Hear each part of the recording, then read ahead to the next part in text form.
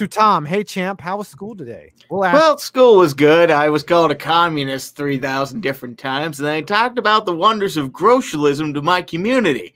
How we seized the means of production from the evil bear capitalists of Chicago, and we unleashed Green Bay goodness all across the world. No one will eat nothing but cheese and cheese curds and craft beer for the majority of life. And by the way, here is my sword, which I killed Virginia McCaskey, and her head lies in my corner pocket. That was pretty good. I'm surprised I actually went through with that. I thought Luke Pemberton, they did it. The Browns actually made the playoffs. I cannot believe it. Listen, we're all incredulous too. Why are you wearing a redacted jersey? Oh, I think I know what he's doing here.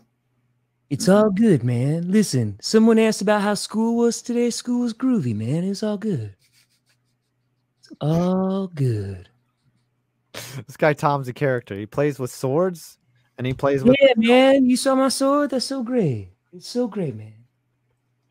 He's busting out characters, everyone. Tom, were you a drama nerd in high school? No, not at all. Was not in a single play. Nope. Really? Only the ones I did with my uncle.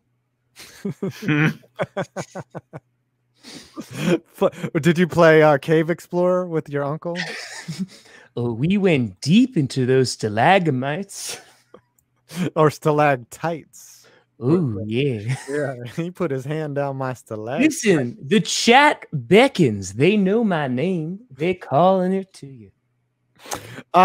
Good Dusty boy. I may be a depressed Vikings fan, but I'm excited to see the Packers get embarrassed in the divisional round, just like in 2011. Ooh, the Giants shit all over Aaron Rodgers. The Packers were 15-1. I remember that game very clearly when Eli Manning threw a Hail Mary at the end of the first half, and I was like, damn, the Packers are fucked. It's like that one time in 2016 when we threw a Hail Mary to Randall Cobb. Yeah, I remember that. You guys got us back. I will say this, though. That year, Eli Manning, that postseason, that was the best he's ever been. Like, he was good. He was good. Nick Shannon, the reason why the Browns got COVID is that the world couldn't handle it if the Browns beat the Steelers and OSU wins the Natty the very next night. The level of insufferability would be insane. Still in play. Still in play. It's always in play. And now for my favorite name of the evening, Butt Pounder 420. That should have been my name. Fuck. Ooh, Butt Pounder 420. It's like it's just as good as Eat That Pussy 445. And hey, what's up? It's your boy Butt Pounder 420. Coming at you live, pounding them butts. My partner in crime, Tom Grassi 69. And on the 8th day, God said, the Bears were a mistake. May they suffer eternally. And so it was. And he saw that it was good. Go back. Perpetuity, baby. Yep. Right in the ditka. Right in the Ditka. Oh. You've seen a lot of Ditkas there, Tom. Oh, yeah. A lot of my slanders Ditkas. Also, Dabo Swinney equals lolcow of the week. Yep. The 11th ranked Ohio State team. I saw the voting for lolcow of the year, by the way. It was not close. Yeah, I mean, I would have personally picked either Gobert or Manfred, but Bill O'Brien makes a strong case. Recency biased. No, it's more football bias.